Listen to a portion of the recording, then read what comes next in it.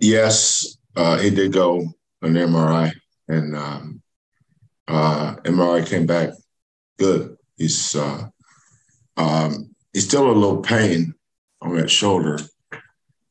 We didn't get back until about 3:30. That game didn't start until almost 9 o'clock. I don't think we got out of there until almost midnight. So we didn't get back to 3:30 or so in the morning.